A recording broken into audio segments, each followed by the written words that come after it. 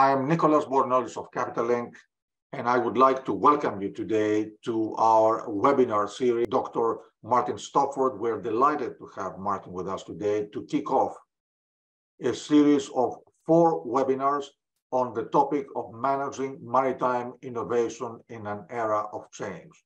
So starting today, and every second Thursday, we will be hosting a webinar in this series. The first webinar will look at the business model to understand what drives innovation. The second webinar at innovation in ship propulsion. The third webinar at innovation in ship systems. And the final and fourth webinar will focus on company strategy for managing through the years ahead. Everyone knows Dr. Stopford, so I do not need to go through a lengthy introduction for him. I would like to mention before turning the floor over to him that how grateful we are that he is joining us again. He had a marathon session back in April 2020 on the topic of coronavirus, climate change, and smart shipping, 3 scenarios for 2020 to 2050, preparing for changes that were in the cards. That webinar that attracted thousands of people and lasted for 3 hours, Martin, if I remember. It was an amazing prelude, if you want, to this 4 webinars that we are launching today. We have had 3 years to think about the major changes, climate change, smart shipping and globalization, and how companies can cope with all this innovation at once. So we are delighted to have today to kick off the first webinar on the business model for maritime innovation 2020 to 2050. Martin, the floor is yours. By the way, just to mention that 2 things, our participants can submit questions to the Q&A button at the bottom of the screen, and Dr. Stopford is going to reply to your questions at the end of his live presentation. And secondly, you can visit capitallinkwebinars.com to download slides of the presentation. So they will be available for download there. And Martin, the floor is yours. And again, thank you for being with us. Nicholas, thank you so much. And thank you for giving me the chance to sort of have a run through of this topic. As you mentioned, it's 3 years ago I was sort of looking at the scenarios in that marathon session, and every year I've tried to update that paper, and the trouble is there's been a deluge of information coming through, and I almost feel that I'm getting submerged in, I just don't know what to, where to focus next. And I'm very conscious that for the last year, I've hardly been able to keep up with the technical flow of change. So what I want to try and do in this set of webinars is not to compete with the sort of heavyweights, people like DNV, who are doing very substantial and authoritative webinars, but to try and look from an economist, perhaps with a technical slant point of view, how we actually can simplify the model so that we can understand, so that you can make decisions in an environment where there seem to be too many options, and that's my aim. I've got a few slides to share with you. I've got about 15 slides, and so what I'd like to do now is to share my screen with you, and perhaps we can move forward and look through the first part of this session, which is the business model for maritime innovation 2020 to 2050. That's the title of it. And the idea here is to look at the framework, and then once we've done that, we can go on and look at the detail in the later sessions. If we look at what I'm going to do is to divide this session into 3 parts. And the theme of the 3 parts is it's a phrase that I came across as I was sort of preparing. Peter Drucker has a wonderful way of summarizing succinct points extremely well. And one of I reread his book, Managing the Future, And one of the things he said, which I commend to anyone who hasn't read it, and one of the things he said is innovations do not create change. That is rare. Innovations succeed by exploiting change, not attempting to force it. And I think this seems to me to really catch the spirit of what we're trying to do. We're not trying to sort of change. There's if you like, a wave of change going forward, and we're not trying to change that or manipulate it. What we're trying to do is to surf it, to find what is the best way to productively surf change, to meet the requirements of the various stakeholders in the business, the cargo interests, the bankers, the regulators, and of course, most importantly, the stakeholders in the shipping companies themselves.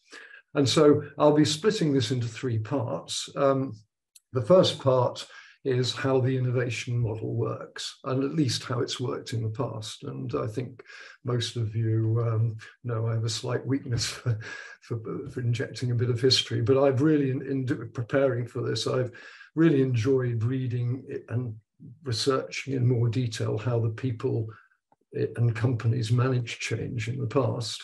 And then we'll move on to the demand profile and the sort of global issues, the globalization, what's that going to mean? And then finally, in the third part of this webinar, we're going to look at the market-driven innovation model, because I think one of the conclusions I came to as I looked through all of this was that that there's a requirement for change, which is going to call for investment. It's going to call for changes in management structure. And the problem is that in a way, we've been working with a market-driven model, which features very much in my book, that it's not in every way very suitable for managing this sort of change. Well, that's the question that we've got to answer. Well, if we start with the first part, the innovation model, I think the first perspective to get here is the fact that the shipping industry used to be a completely green industry. This is a picture of the JUN Cecily, one of probably the peak of sailing ships. It was built in 1902, long after steam had started, and it was still carrying voyage cargo at this stage. And this was the end and the pinnacle of what you could do with green shipping at that time. Just to sort of put that into perspective, this is a voyage. This is the noon sightings of a voyage that the vessel made from Australia to Falmouth in 1932. So it's very late in the day. The ship was built in 1902. And you see, this is each day's voyage, average speed. It peaked at around 7 knots as it was going through the Southern Oceans, nasty place for sailors. And then around the Cape and in the Southern Atlantic, it was slower, and then it picked up as it got into the North Atlantic. Well, that if we look at the trade that was developed during the last 200 years since fossil fuels started to come into the business, it tells us a very, very clear story about what the shipping industry's done. This chart is seaborne trade. It starts in 1850. I would be the first to admit that these statistics are not necessarily precise, but they're good enough for jazz. And in 1850, the shipping industry was carrying 50 million tons of cargo a year, roughly. And you could have done that with 3,500 of those very sophisticated sailing barks, like the JUN Cecily. I hope I'm pronouncing that right. Any Germans will tell me, no doubt. Probably the trade was carried by a whole range of ships, much smaller ships, probably 20,000 smaller ships. If we were to carry today's seaborne trade with that particular sailing vessel, you would need 1.4 million sailing barks. And you need about 30 million, 40 million crew to man them, compared with not much more than 1 million today and getting less. So this whole period, this growth of trade was totally created by fossil fuels. And the era started, I would say, in 1852 with a ship called the John Bowes, which has some important lessons for us. And I'll come back to the John Bowes in a minute, because the theme here is what people did and why they did them. And I want to talk very briefly about what the people who built the John Bowes did and why they were doing it and what it achieved. But before that, let's just take a look at the driver of the shipping market is the cycles. And this is a chart, I've updated it. It's well over 200 years of shipping cycles. And I think this tells you what we all know, that the shipping industry is dominated by these cycles. And, haven't we done well recently? But actually, it doesn't really tell you the whole story, because if we adjust that chart for inflation, we get a very, very different story, which is much more relevant to the subject I want to talk to you about today. And that is the cost of transporting cargo. And this is my freight index in real terms, based in 2000. 2000 equals 100. And it shows you the cost in adjusted for inflation over this period. And I think the index is not bad, but you see that during from 1740 to 1800, the cost of freight was actually going up. It went up, nearly doubled. And that was because sailing ships had reached their zenith. It was, wood was running out of steam, as they say, if that's not too mixing metaphors too much. And wood was in scarce supply because the navies were hard at work, burning down, cutting down forests. You're having to import wood. And then from 1800 onwards, as the fossil fuels came in, the cost of freight went down. It went down it nearly halved by 1914. That was the steamships. And then it went down another step in the period to 2000. And that looks like it's beginning to go up again. And if you, like me, believe that we are really at the end of an era, which is always a very exciting time, then that's a trend we want to look at. So talk about the model. What is the model? What are the variables in the model that were driving this 95% reduction in the real cost of freight, which the shipping industry achieved over the fossil fuel period? And there are 7 variables. The first, of course, was fuel. We went from wind to coal to cheap oil to expensive oil. But then, of course, there was the whole question of speed. Speeds in the sailing era were totally constrained, and you were lucky to do 3, you could sometimes do only 2 knots on a transatlantic voyage. And then once coal came along, it was the lower speeds in the coal era were just due to the fact you needed 20 people in the boiler room of a modest-sized ship in order to stoke the boilers. And the range was 80 to 30. If you wanted to, you could go 30 knots, as they did for the big transatlantic liners, but you needed hundreds of people stoking them, Then along came oil, which was just wonderful because you could redesign the ship about this easily pumped on board, stick it in a double bottom or somewhere out of the way, pump it into the engine room, and then use it in an internal combustion engine, which got more and more efficient and more powerful. And so then the speed range was 16 to 23. As the oils got more expensive, which is already happening, it's that the speeds have come down. And so speed is a big variable. The third one is the propulsion system, sail, steam, triple expansion, slow speed diesel engines, massive improvements in the steam engine. The fourth variable is the ship size. We were talking about 150 gross tons for a typical ship in 1790. That went up to perhaps 1,500 gross tons for a big steamship in 1860, and reached 36,000 tons last year, which, you know, talking about 45,000 tons of cargo or something like that for a bulk carrier. And that is 240 times bigger. So ship size has been a very important variable in the model. And that is actually coming, it's reaching diminishing returns of scale at the upper end. And I think you have to look at the lower end of the ship size scale in order to find really good improvements from that variable. Logistics systems played a massive part.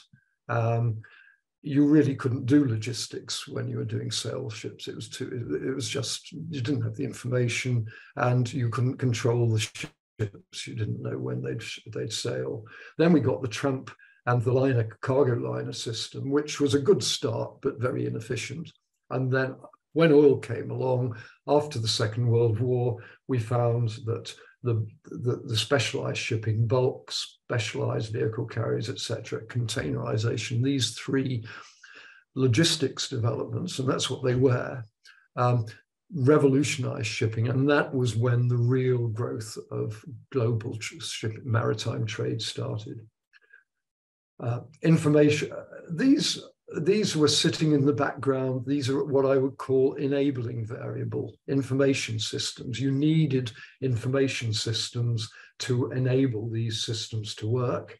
And we're moving into the automation area. And of course, automation has been around since the early 60s with autopilots and with unmanned engine rooms and so forth.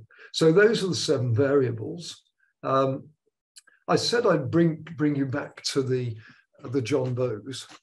This was, and the reason I wanted to do this is a ship that was launched in 1852 for the coal trade from London, from Tyneside down to London.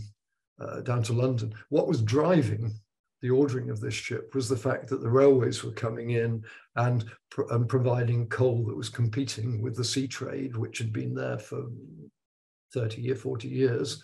And the mine owner, John Bowes, by who he was keen to get faster delivery. And he teamed up with Charles Palmer, the shipbuilder, and they designed this revolutionary new ship. I mean, it look modern? Okay, it's got a bit of a bow. It had a screw propeller at the back. You can't see it. It carried 437 gross tons, carried 650 tons of cargo, and it did carry still a full topsail rig, as you can see, but it also had a ballast water system. Instead of having to load stone, which was a very laborious process, it pumped ballast water in and out of the cargo tanks of the double bottoms, which made an enormous difference to the logistics. And this ship was able to, which did 9 knots, was able to complete a trip to London in 5 days, delivering 650 tons and returning of coal. And that would have taken 2 conventional sailing colliers, the best of the range at that time, for a month. So a massive productivity improvement. And I think, you know, this is important because when you look at technology, you're looking at things that will actually produce value added. I mean, it's technology, when you're riding that wave, you need the technology that actually helps you to ride that wave better. And the big challenge we face now is that I've just fitted a curve to this. It's a polynomial, so, but the challenge today, as we move out of the sort of cheap fossil fuel era, maybe we stick to them when we capture the carbon, but we're moving out of this era, and the challenge is to keep the 95% productivity improvement that we've got from fossil fuels, and yet at the same time to use these variables to produce a more productive and higher value added business. surfing that wave, surfing this wave, is a value-added job, which the business really needs to get to grip with. And these are the variables in the model. They all come into my model in different ways. And I won't go through that at the moment. If I'd be happy to talk to anyone who's interested in the detail. But fundamentally, these 7 variables are all going to contribute in these ways. Have a look at them when you get the slides, to actually constructing a business plan which will enable you to add value in this while surfing these waves. Well, let's move on to the second part of which is the demand model, because one of the challenges that the business has is to respond to changes in the demand for sea transport. And it does look as though they are going to be very substantial. I mean, these I've just taken, current forecasts, but the consensus seems to be that population is going to grow to 10 billion people by 2050. And at the moment, we ship about 1.4 tons per capita. So if they're typical people, which they may be, because living standards are going up, then you're talking about 3 or 4 billion tons just there. And in addition, the World Bank's last forecast was that you're going to double GDP by 2050. And again, this is going to deal with something different, because within that GDP, you've got some very mature economies which are going more service-based and probably much less deep sea intensive. But you've also got a bunch of other companies that are going up the development curve. This is just very briefly, this is the development cycles in trade, which show you how much the volume of trade depends on individual regions going through this growth phase. So it was Europe in the 50s, Japan in the 60s, and Korea and the tigers, and then the whole of other Asia has grown very steadily, perhaps bucking this trend. It's not really slowed down at all yet. And then China, I was going to say as fast as Europe, but actually faster than Europe, but it's very not dissimilar to Europe, but on a bigger scale. And so we're looking for when China will mature as an economy and start to move more to value added, which I think, many of the signs are there. I don't think that, the Chinese would argue with that. It's part of a process of doing what GNP is about, which is building a better life for the people in the countries. But what this does mean when you put it all together, and I ran it out in a spreadsheet. It's not I've been looking at this a long time, but on this trend, the Atlantic has been losing market share and is likely to continue to lose market share. And Asia, if you like, east of Suez, is, however, and it's difficult to define, is gaining market share. So, I think any business needs to look at where it's going to fit into the geopolitics of this changing regional world on the demand side. And that, of course, comes along together with the whole commodity question, because I think many of you will have seen this chart before, and I haven't really updated it for about a year because I haven't quite nailed down how much green fuel will be moving and quite how fast. This is the BP prediction for the decline in fossil fuels, very dependent on fossil fuels still until 2050. And this is something we'll discuss in later sessions, but generally speaking, this fits in with my middle scenario of trade, which we've got here, that we have a much lower growth of trade than we've had in the past, to about 15 billion tons. That means you've got some structural reductions as well as because underlying this, we're assuming GDP is growing fast and population is growing fast. And then, the big growth scenario, you might find, that things blow over. It did in the 70s, it took a long time, but we got out of the recession of the last time we had one of these global crises in the 70s. It eventually came to an end and the growth restarted. You can see it here, you know, it went flat and then it recovered. We couldn't believe, I mean, I don't suppose any of us would have believed that trade would be 12 billion tons. So one step at a time.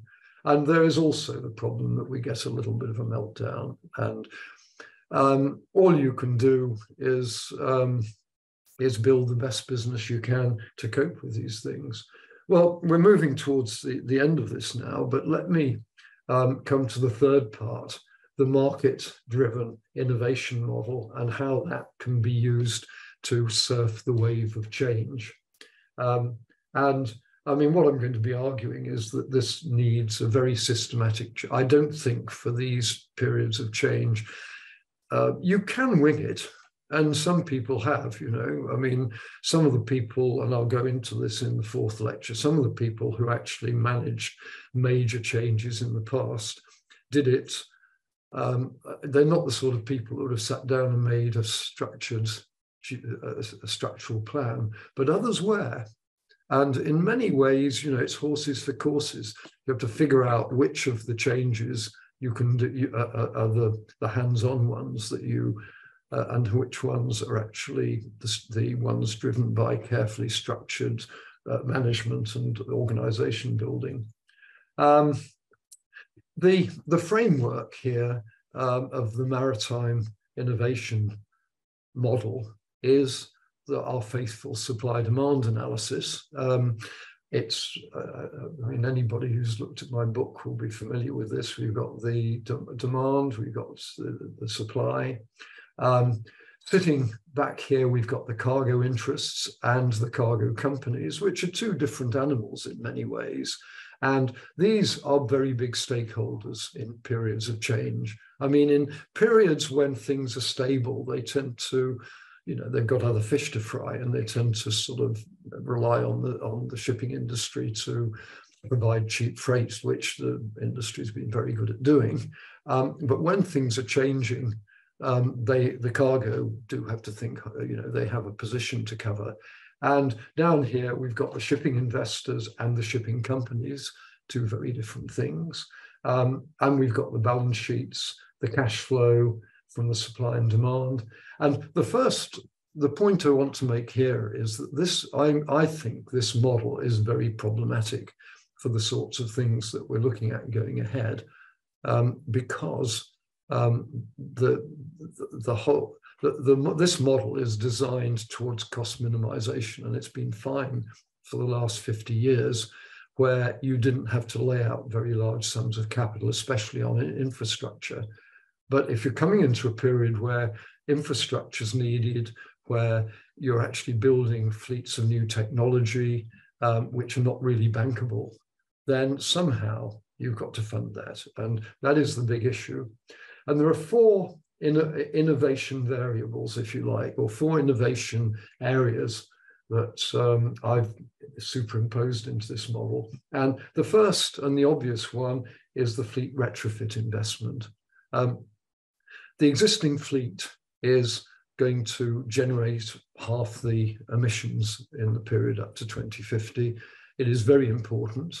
And there are lots of ways you can bring the changes on that. And I think it's, again, this is something which I'll be talking about in detail, well, more detail later, but it's something which businesses need to, will get great benefit out of doing a structured,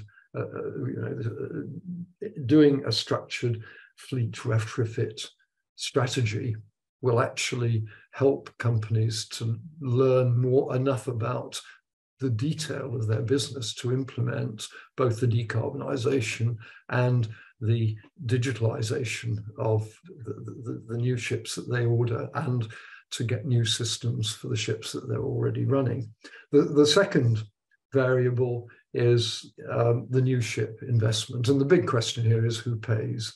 I mean, you know, the sorts of typical returns for bulk shipping, 8% is my sort of simulation over 30, 40 years comes up with 8% return. couple of percent over LIBOR. That doesn't generate the funds to make major changes. And it's with the cycles we've got, it's not a good base for actually putting in place risky new variables that need a bit of stability so you can develop organizations and capabilities and structures. So you need to think hard about who participates here. And the cargo clearly are there in an important way, and the shipping investors are there in an important way. And you know, who's going to do this? The third one is rethinking the logistics systems, because you know the logistics systems we have today were put together in the 60s. And things have changed, and we've suddenly got this wonderful. I mean, in the 60s, EDI for containerization was a nightmare. You know, you had these highly simplistic computer models. Now you've got wonderful technology and semi-automation, but a lot of legacy systems. And so I think the whole question of rethinking the logistics so that we get we're able to minimize door-to-door carbon. That's the big thing. And then finally, fuel funding strategy of ship and cargo interests. Of course, in the spot market, the cargo ends up paying for the fuel. But the question really is how the cookie crumbles on this, and how, when you get into if you do get into putting in very expensive green fuels costing thousands of dollars a ton into your ships, how that cost is spread, because there's lots of things you can do with the existing ships to complete. I mean, one is you can slow them down a lot, you know. So those are the four variables. The heavyweights in this whole thing are the cargo owners and the shipping investors of one sort or another. We've got the usual framework: the spot market, the period market. The cargo owners come in and start to own their own ships or leasing and that sort of thing. And somehow there's been some very good and productive talk from both sides on this, and there are some great forums. But the question is whether you can nail down something which is bankable. And again, I'm looking at the last session, I'm going to go through some of these case studies to show how this is not new territory. It's happened in the past, and the problems are not different, but far from it, in fact. So in summary, there's four issues we need to think about. The first one is the costly technology. Green propulsion under development is a poor alternative to heavy fuel oil. It's going to be very expensive, and the cost of fuel and the cost of infrastructure for all sorts of things that you want to do in order to build to surf the wave of change is going to be very hard to fund out of the traditional shipping market cash flows that of course, you know, we've had a little taste of what in the container business in the last 3 years of what the market can do if you get lucky, and billions of dollars coming in. But it's a tricky one. You know, it's all very well dumping a load of money in, but maybe you can find a better way to do that. The second one is commoditized markets. Sea transport operates through that, and commoditized markets are going to cut costs. And so again, we're back into this question of how we get value added recognized. The third one is investment funds are likely to be as I've said, out of all proportion to the current levels of profits.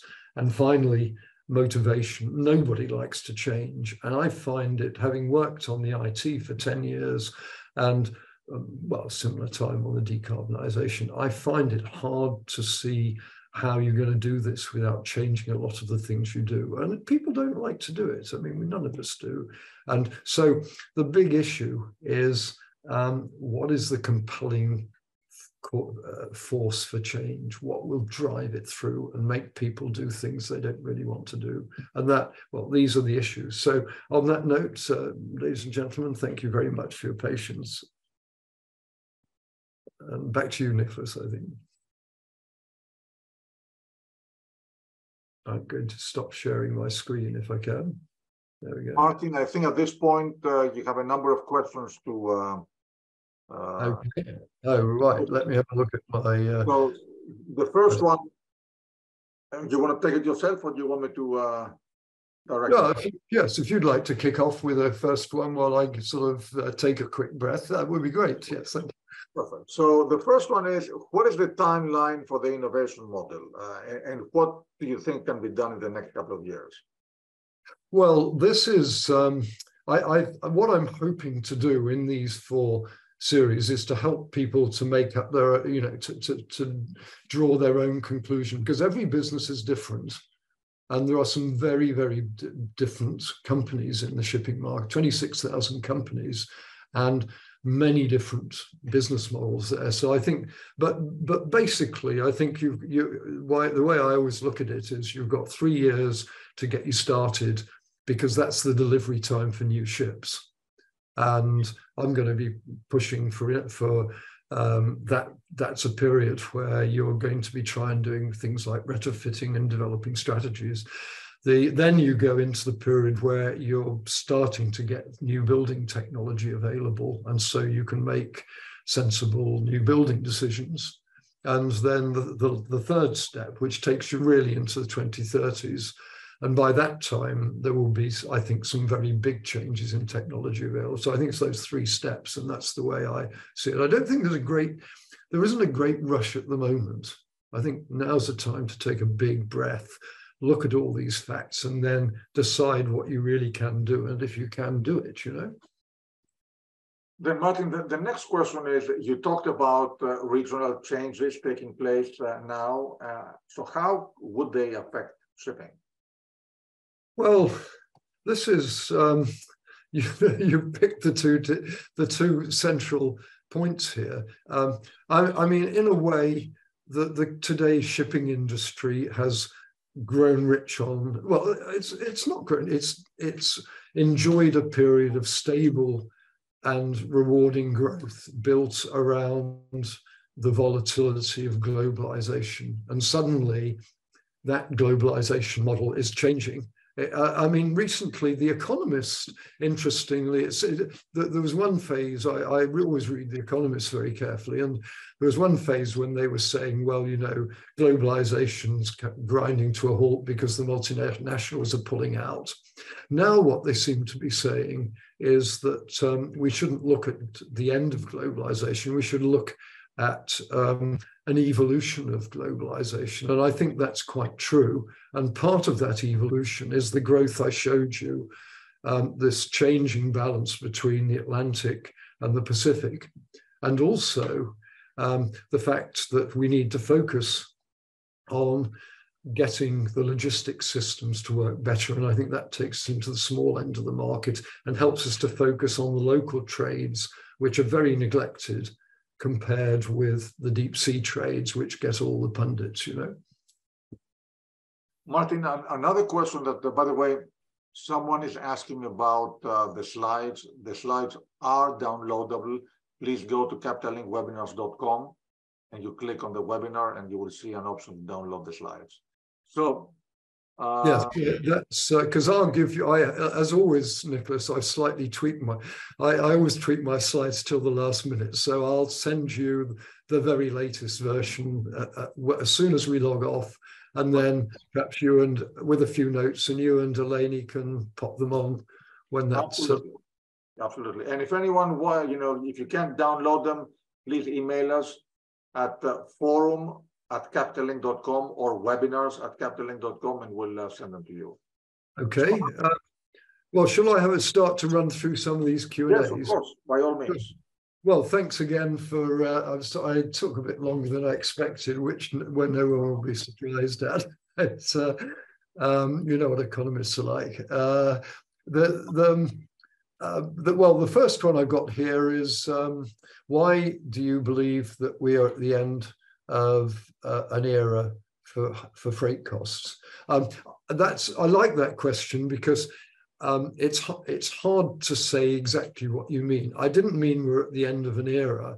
I think what I was trying to say is that the circumstances, the freight cycles are great drivers of trade, but we've come to the end of a period which was quite stable in terms of the underlying technology. I mean, to be honest, when I was in shipbuilding 30 years ago, there isn't that much difference between the Panamax bulk carrier you were building then and the one that you're building now, except size. Whereas there's a lot of things in the business model which will affect the freight rates. I think really what I'm saying is that because we're moving into an era of change, there are more variables in the freight model. And I tried to show you that with, that supply demand chart where I was showing you 1, 2, 3, 4. I'm trying to show that there are more variables now that businesses need to think about. So it's not the end of an era, it's an evolution. The next one I've got here, the possibilities for fuel cell technology in shipping.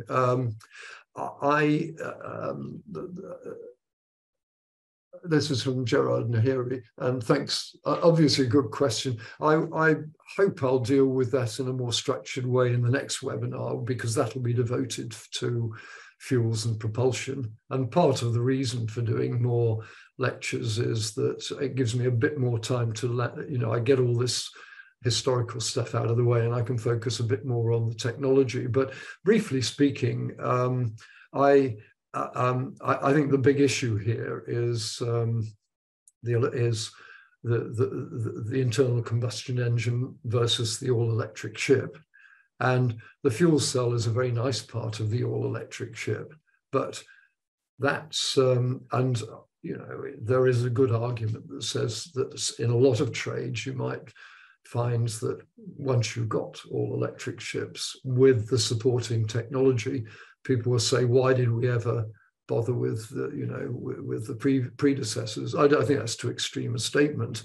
The problem at the moment, as I can see it, is that the fuel cell technology, which is, it's been around for a while. I mean, I think DNV was running a little fuel cell ship in 2010, 13 years ago.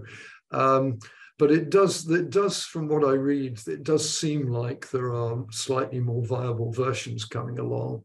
But the problem is that you still have to find a fuel to put into it, and it needs to be a very good quality fuel. And so the fuel cell falls into the same trap as all other green energy situations that you need, or green energy solutions that you do need to secure a source of green bunkers.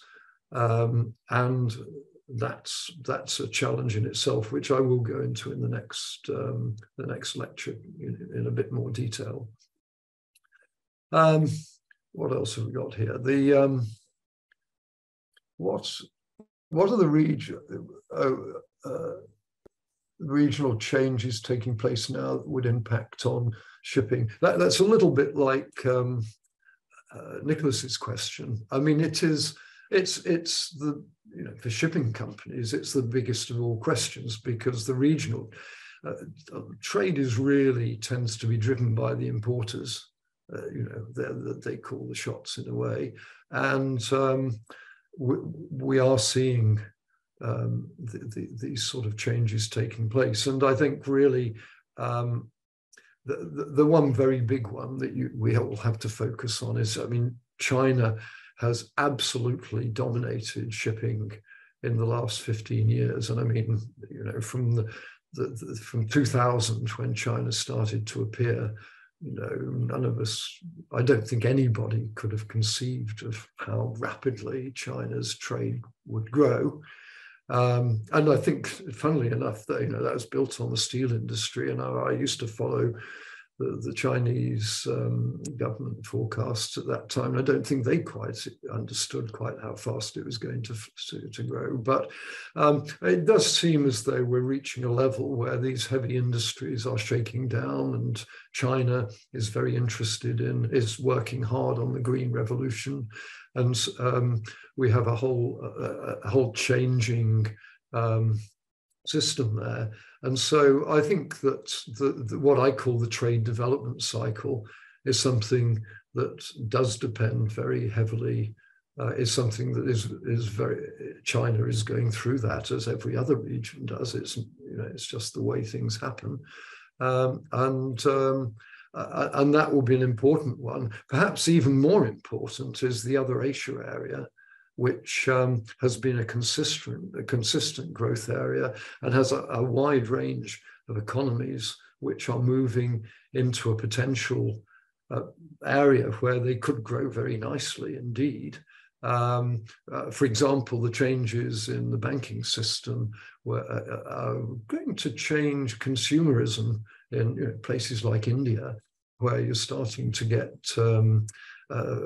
financial payment systems that really are going to open up business in a way that was not possible before. And that will apply to other economies around Asia and perhaps in South America as well. But these are, countries with it. So I think that the big question here is whether we can get that growth spell from Asia will carry on, or whether it's going to peak out. My inclination is it's going to carry on for a bit longer, but you have to choose your countries. I think that's as much as I want to say at the moment on that. Now, what have we got here? This is from Julius Mobilik. Hi, will the slide into a presentation? Oh, well, will the slide presentation be available to participants? At last, a question that I can answer. Yes. I wish you'd all ask me questions as easy as that one. So here's another one. It's for, doesn't say who it's from. Where would you put your own money if you had to? Well, I mean, I'm not a very adventurous investor. I've always liked to invest in things where I knew what was, well, I knew a little bit extra about what was going on. And my stock answer to this is, I always used to say, well, I go for an Aframax tanker because that always seemed to me a good, solid, middle of the road investment run by decent shipping companies and et cetera, et cetera. I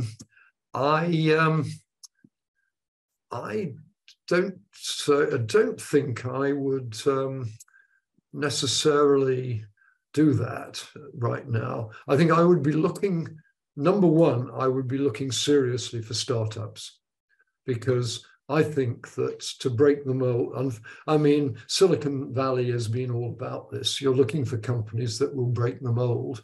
That's, if you look and go back to containerization, I was talking about, hardly any of the liner companies in the early 60s, they all knew about containerization. Hardly any of them really successfully managed their way through it because they're stuck in the old world. And it's not they don't want to change, it's just very hard to change and to change quickly. So I think we might have some, there might be some companies that will come up here and will break the mold. We all know how that's happening in land-based businesses. So that's the first thing. The second thing is I would look at substantial shipping. I wouldn't look at the ships. I'd look at the substantial shipping companies that have the capacity to manage the IT side and might actually have enough strategic capability and drive to really plow through and produce a new business. Going back to the Peter Drucker's quote at the beginning, companies that are actually able to grasp the nettle, motivate their staff, and drive forward, raise the funds and drive forward to a new business, which will actually start to run value-added shipping using the new technology that is realistically available. And it is there, but it's not easy. And so I think that's the second place. For number one, startups. As I actually said that to you, I found myself keener on looking for the companies that have got the depth and the capability to grow and to adapt to change, really, and maybe mid-sized companies. So that's That's my answer now. You could ask me the same question at the end of this series, because I keep thinking about this. It's, for me, this is a voyage of discovery as well. This is from Shutash Kumar. Do forgive me if I don't quite get the pronunciation right. What do you see the best fuel funding strategy for ship owners to be achieved from cargo companies, as there is a big reluctance on fuel transition cost sharing? Yeah, I mean, you've summed it up better than I did. That's the problem. I mean, you've summed up the problem. The problem is that, one of the benefits of being around is that you for a long time, is that you see how these happen in practice. And I've lived through this, because when I first started in the business, the oil companies ran the tanker business. They controlled 80 to 90% of the tanker fleet. They owned 40%. They gave out long time charters for another 40%, which allowed a whole generation of ship owners to get rich by buying. They took the time charter to bankers, and because it was from a AAA charterer, they could raise the money, and so that worked extremely well in a business which was very risk averse, if you like. I mean, the existing shipping companies were reluctant to borrow, even against a charter, and so a whole new generation of ship owners came in and exploited that market. But then what happened? But you needed the cargo companies to be willing and to do the deal on the long time charter. And what we saw was they were willing to do that in the 50s and 60s, because they really wanted very big ships, and the owners were not prepared to order very big ships without a time charter. So, they did it because they had to. Then once you got into the meltdown and over-ordering of the 70s, the big ships were there. The spot market meant that they could hire the ships as cheap as chips. They're dead cheap. And so, it wasn't just they didn't want to do time charters anymore or own their own fleets anymore. It was that the rates from the spot market were so low that they couldn't get the whole program for investment program through their board. Their boards wanted 15% return, and the best they could come up with shipping was 8%. So you never got more time charters after that, not much. So I think there's a new era, and at some stage, it's a matter of doing something that very few people in the industry do, in my experience. And we because of the marketplace, people think of the cargo owners not really as their customers, but as the opposition, because the whole thing is a negotiated market. It's like you're playing poker against them, and that's not a normal customer relationship. And somehow, some companies are going to build new relationships, and that's how you're going to do that, I think. And so I'd say the answer, sorry, it's a very long answer, but I think that it's going to be up to the companies to build, to actually lay out a proposition which is attractive enough to the cargo owners, which adds enough value, which adds enough value for the cargo owners to really do it. And they will want to crawl all over it, I would have thought. It's from Jonathan Atkin, yes. Now, this is quite a long question. Let me read this. At every shipping conference, from Nicholas's Capital Link to Marine Money, every conference for 20 years has complained how the general and investing sectors do not value or perceive, outside of the shipping community itself, the globalization role of shipping, the glue of the planet. Yeah, good comment. What role could media commissioned by ship owners, cargo owners, and investors play in creating a better recognition by the world in our industry? More importantly, is it the responsibility of the above? Few cargo shipping efforts are comprehensive in this effort. Should they review their policies in communicating to the world and break the model of media, or should that and break the model of media being an afterthought? Well, you know, I went through a spell 20 years, Jonathan, great question. I went through a spell of always doing tanker questions, you know, presentations about this at the time when the tanker industry were just desperate to get time charters again. I used to follow Eric Shaw around, and Eric would say, you know, the tanker owners, the tanker companies ought to do time charters. And then I would say the market was terrible, and we'd then have a debate. And I remember at one of these, there is a sort of media element in it, because at one of these tanker conferences in London, it must have been well over 20 years ago, they had a very well-known BBC personality, I think it's called Magnus Magnusson, and he described ship owners as pirates in blazers, right?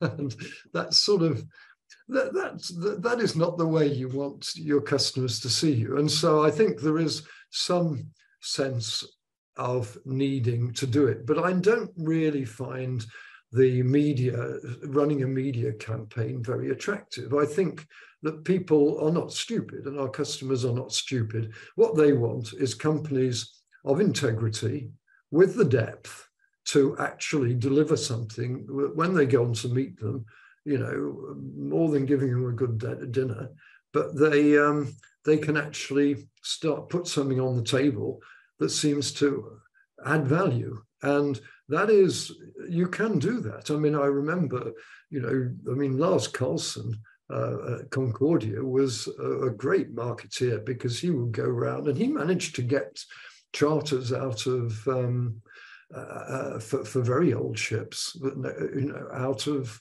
very respectable companies. And he did it by, you know, putting forward a platform that seemed to work. So I think my answer to that is that I mean, it's hard to convince anybody. I mean, nobody does know about shipping. It's a great story. Shipping's great fun, but that's not what this is about. What this is about is surfing the wave by figuring out something that will add enough value to be able to take that to the cargo owners and use it to persuade them to help you, to give you something that will help you to fund the plan that will deliver that product. And part of that is going to be probably an organization that has a lot more to it than the sort of organizations that you could afford to run in, you know, with the very small companies in the market. So, you know, I think you need a certain critical mass to start to build up that depth, which will enable you to deliver, convince a cargo owner that you actually are going to deliver, and that you're a worthy partner for a big corporation, which most of these cargo owners are. I mean, that's a sort of top of the head, but I'll come back to this one. It's a great question, and thank you very much for raising it. Here's another one from Jonathan that says, correction, Stopford, oops. I know how you feel. Andrew Coggins, as the balance shifts from the Atlantic to the Pacific, are the ports ready to handle the shift? Hallelujah, we've mentioned the ports. You know, it is a funny thing. One thing I do get a chance, you know, to do. I've had my spell in shipbuilding, in banking and shipbroking, but I do get a chance to get around the world and talk to a lot of people. And it's funny how people don't regard the shipping companies. I mean, the ports, like just as the ship owners don't really always regard the cargo owners as customers in quite the way that most businesses do, the ports don't really regard the ship owners as customers either in many ways, I find.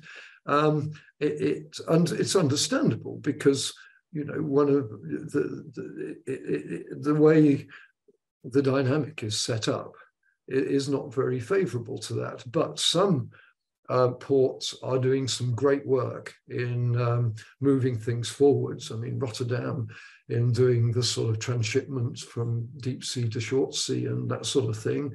And we have a mass of small ports and medium-sized ports, which many of which have very, you know, directors who are very keen to do things, but really need a network to plug into so they know what to deliver.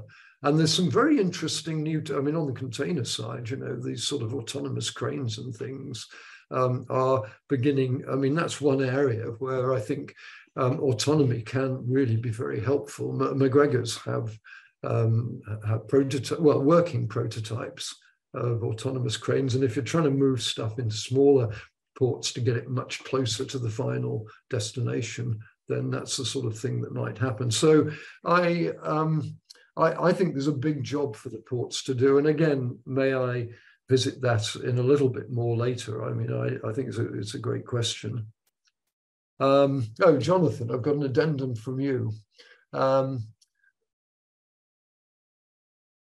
Where media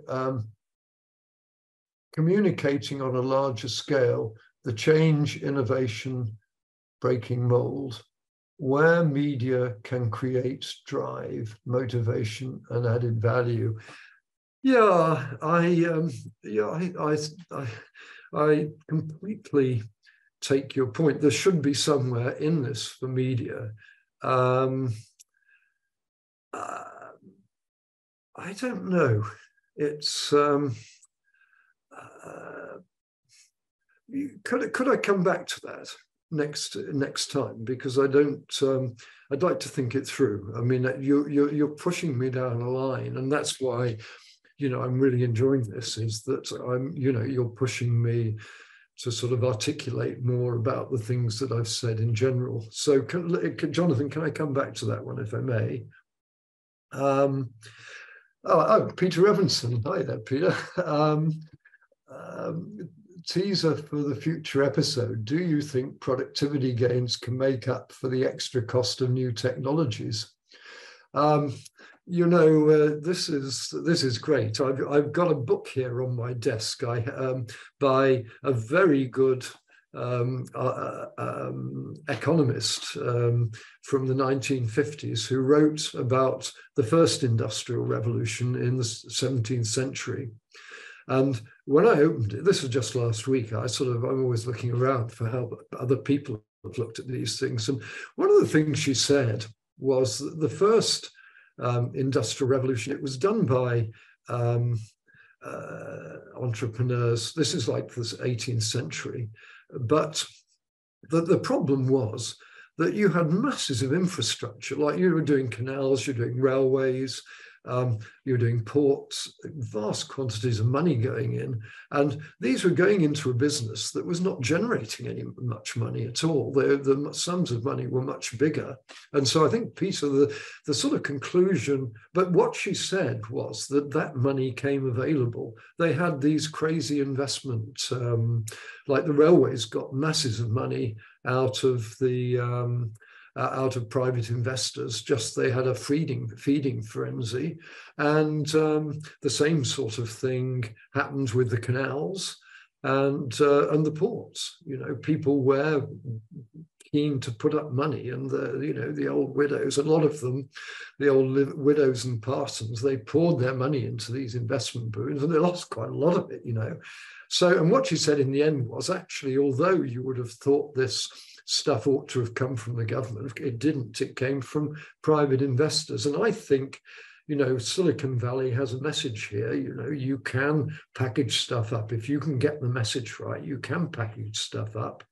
And, you know, if you can get to be a unicorn, which I know is difficult, but I've seen people can do it with a lot less than you could do with a really good digital meets green shipping model, you know, where you're going to change the world. I think it can be done. So, but that's my top of the head answer.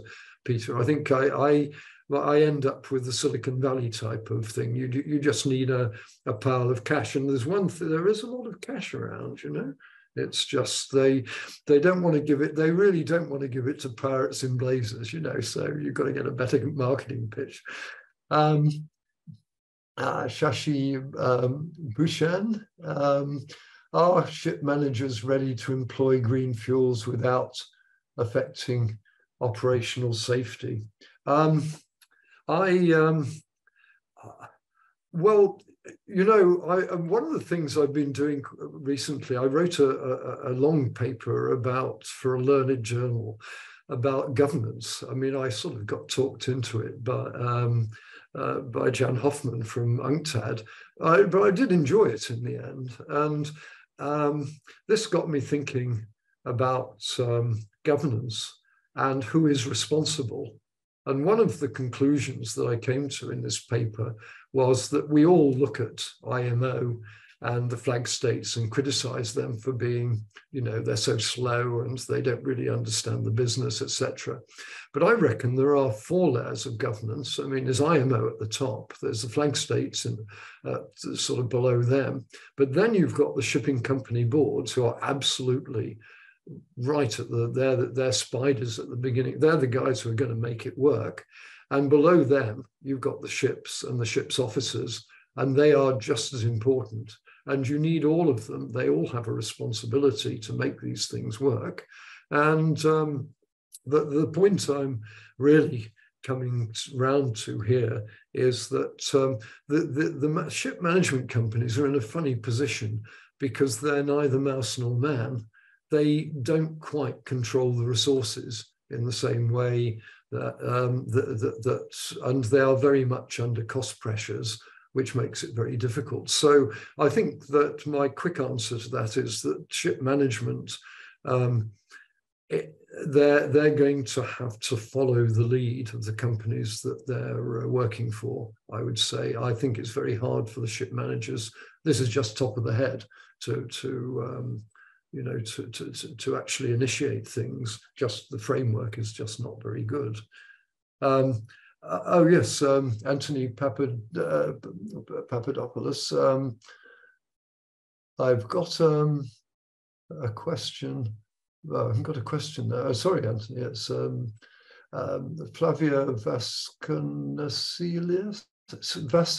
Vasconcelos, I do apologize. I'm having to lean over my screen to read these. And I never was very good at pronouncing difficult names. Well, I mean, you'd think so with a name like Stopford, which is incredibly difficult. What role would governments have in the scenery you showed us? I mean, is there any kind of public policy that will make these changes and innovations faster? Well, you know, I've just actually spent a couple of days. I went to the opera to see Get Dameron last night with Tim Harris from who used to was at Fisher's and was the chairman of Clarkson's some years ago, and of course OCL. And we talked quite a bit about the facts that certainly in the UK today. People expect the governments to do everything, and on the whole, they're not really very good at doing it. And having worked in a nationalised industry, I would never want to work in a nationalised industry again. And they're too slow. And I do think the fact we nationalised our shipbuilders, and I was working there and was to some extent responsible for the fact none of them survived. I think if we hadn't been nationalised, some of them would have survived.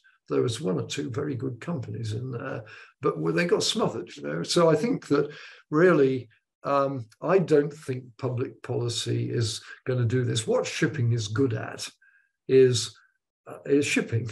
And in the end, somebody will get their act together doing the sorts of things we're talking about this afternoon, and they will make it work. The company governance and the ship management governance will make it work. IMO and flag states, because they're what the governments are in a very, very weak position. They don't have resources. they're way up there. They don't really understand the problems. And I think that it's the buck stops with the governance layer. On the governance thing, it stops with the shipping companies and with the people in the hot seat, on the ships themselves, both of which. Yes. Anthony, yes, thank you for your question. What is the role that banks can play in the transition phase of the shipping industry? Well, in a way, the banks are pig in the middle.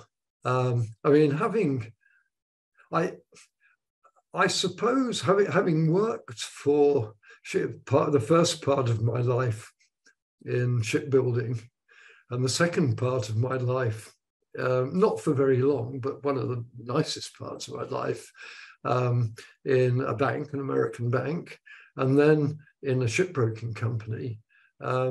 It's one of the things that was very noticeable was when you went to talk to, when you were a shipbuilder and you went to talk to a ship owner, they wouldn't really tell you much. They wanted to know what you could do for them. They wouldn't tell you very much about what they were up to and what their business was. And it was very hard to develop any sort of, product development in shipbuilding is a bit of a nightmare.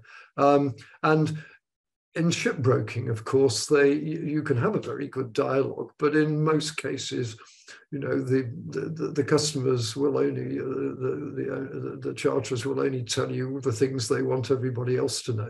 It's a limited. And the great thing about the banks is that you can have the banks are in a position to have a confidential position with shipping, a confidential conversation with shipping companies.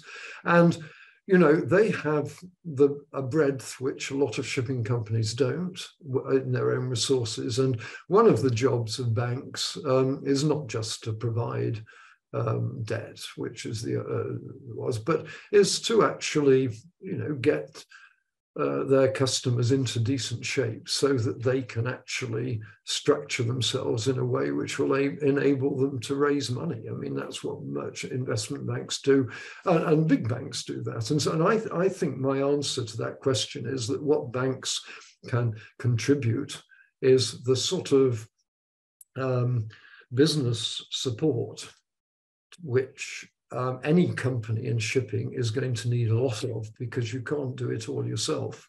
And it's very hard to have this sort of heart-searching discussions with most people because confidentiality is an issue and it gets in the way. And banks, the one thing that banks do have is, we hope, is integrity and confidentiality. And so I think that, I would say that is what they bring a lot of other things to the table. They bring expertise, and if you were to go down, the Silicon Valley route, you're not going to do it without a bank,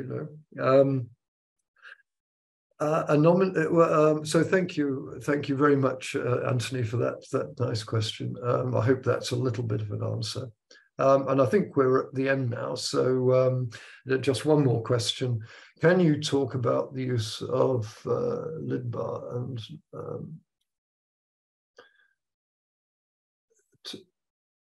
to avoid collisions, reduce staffing needs, lidar, and lead towards shipping, unmanned shipping? I don't know the answer to that question. I'll have to look into it. And I see we're well over our time anyway, so perhaps this is a good time to wind it up. Nicholas, would you say? Martin, compared to the 3-hour marathon that we had last time, now we are at 1 hour and 15 minutes. So this is just the warm-up. Anyway, I wanted to thank you. As expected, it has been a great first webinar in the series. Great insight. Thank you very, very much. I'm absolutely grateful and humbled that you agreed to do this with us. It means a lot to us, and thank you very much. And thank you, Nicholas, and thanks you for everybody who it was been really great to have the audience, but also to have the questions. It's fantastic. Thank you. Thank you, and we look forward to seeing you all the next one that we have 2 weeks from now, and June 15. And also, please, if you would like to download the slides, you can go to capitallinkwebinars.com. Give us a little bit of time to post everything there, but they will be available for you to download. Thank you. Great. Oh, thank you.